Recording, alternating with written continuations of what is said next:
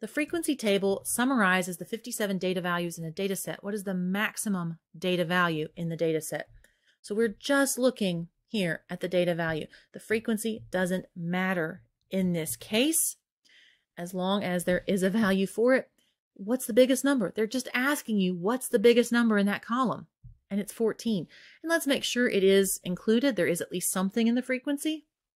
It's just a double check. But yeah, 6, it is there. So 14 is the biggest number. That's it. That's all you need the frequency for, is just to double check and make sure they didn't try to be sneaky and put a 0 there and like, oh, it's not actually part of the data values. But no, 14, done. And honestly, this would kind of throw me if I was looking at it, because it's number 20. We're getting towards the end. They should be harder questions, and that's a softball question. And so, yeah, that can be a little confusing. Like, I hope you enjoyed that today. If it was helpful, useful in any way, please like, share, subscribe. You know the drill. Thank you so much for stopping by. Hope you have a great day. See you later. Bye.